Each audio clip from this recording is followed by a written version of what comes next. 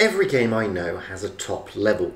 The level that shows that you've worked your way through the game, gaining experience and knowledge as you do, facing harder and harder opponents, getting you justifiably to that top position where you can hold your head up high and say, yes, I've achieved something. But does that ring true for World of Tanks Blitz? Well, let's have a look.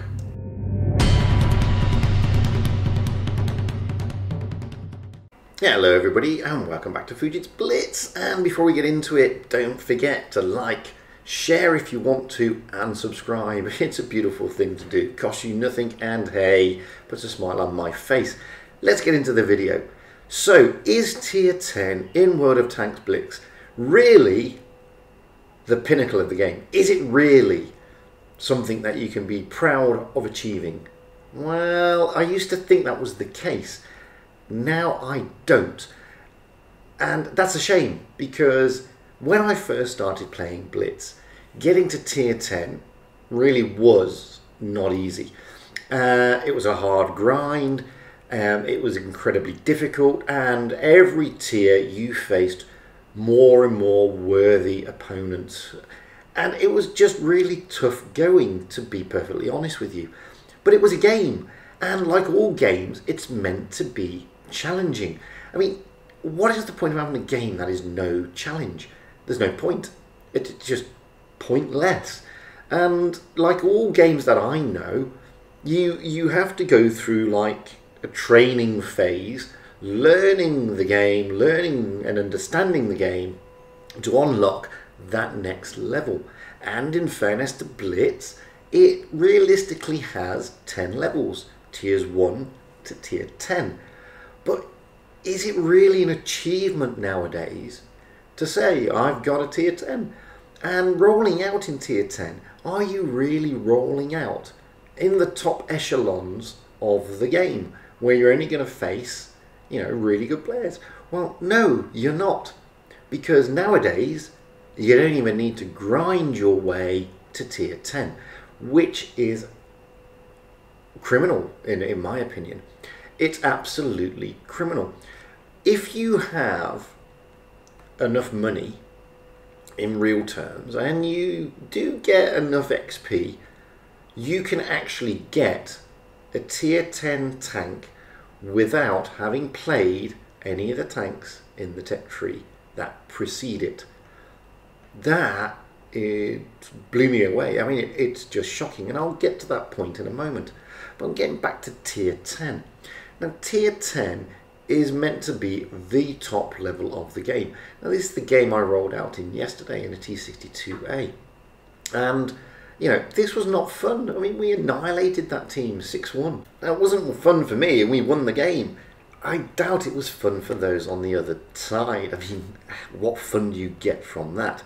But I just want to go back to the tech tree. So this is my Asian tech tree. And as you can see, I've got Tiger 2. And I've got 44,000 XP. Now, the E75 is going to cost me 154,000 XP, which I don't have. But look, I can research it because I've got free XP of 109. So I can press that.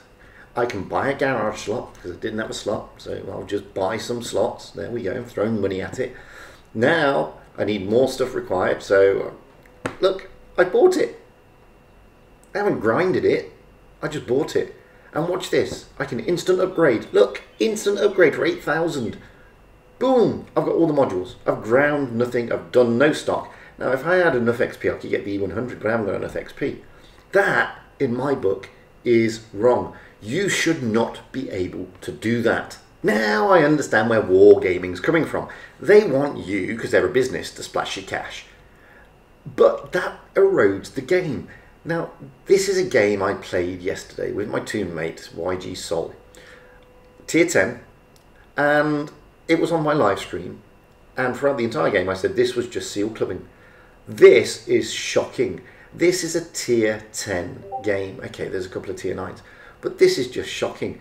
I mean, the level of gameplay in this game is tier 1 or tier 2. I mean, it is unbelievable. I said throughout the entire game, I'm just seal clubbing, and that's all I am doing. I am seal clubbing my way through this game. And this game is giving me no enjoyment whatsoever. And it's just me seal clubbing. And it's tier 10. I mean, this is just ludicrous.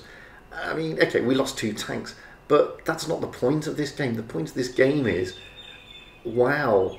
I mean, this was unreal. I mean, it was unbelievably dull. And I hated every minute of it. Okay, we win. But again, that's not the point. When I'm at this tier, I'm expecting that the other side have got the knowledge and experience to at least give me a challenge. This is a walkover. And it really is. I mean, look at this. He can't even aim at me. I mean, it's absolutely dreadful. And it's not primarily the player's fault.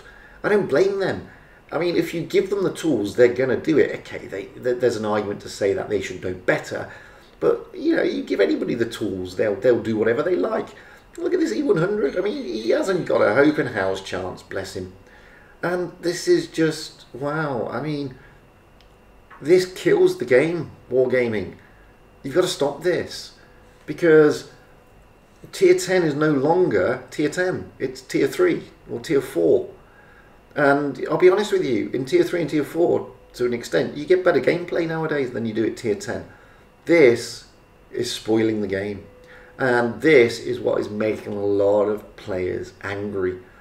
Wargaming, for the love of God, stop instant upgrades. Get people to grind at least the higher tiers. Because look at this, I mean, when you look at the results here, we did 14,000 damage compared to their 6,000. And when I look at the teams, they were unbalanced. I mean, we had better players in our team, to be honest with you, than they did. And you can see that. But I'm not blaming the players. It's not the players' fault. I mean, look at their team. We have 49%. And then we've got 53% up to 2,000 battles in an IS-7. 9,000 battles, 48%. 53% up to 4,000 battles. 49% for 2,000. 1,000. Oh my God. 44%. I mean, guys, you should not be in these tiers. You really shouldn't. You're just killing it for yourselves and you're killing it for everybody else. I'm telling you. And wargaming, stop it. Anyway, in the introduction you saw a short clip and I just wanted to go through that clip. This is me again last night. This is my toon mate, YG Sol. And look at the ST1. Now, the ST1's camped there the entire game. He's a heavy, a tier 9 heavy and a good one at that. And he's trying to use gun depression. The ST1 has no gun depression, so this automatically tells me this guy, this player has no clue about that tank. And he's getting smacked. Now watch this. Watch. Boom, he's dead. And, you know, we just couldn't stop laughing.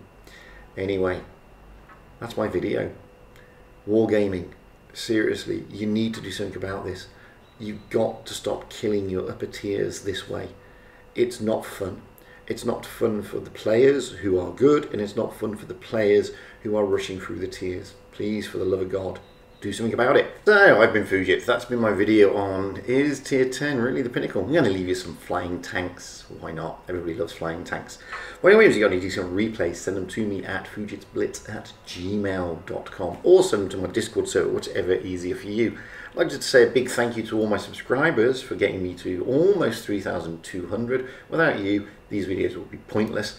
And to my Patreons, who without you, it would be harder to do these videos. And don't forget, you can now become a member of my YouTube channel. All the details are on my channel.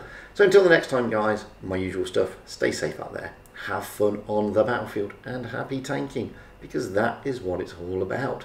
Trying to have fun and being happy.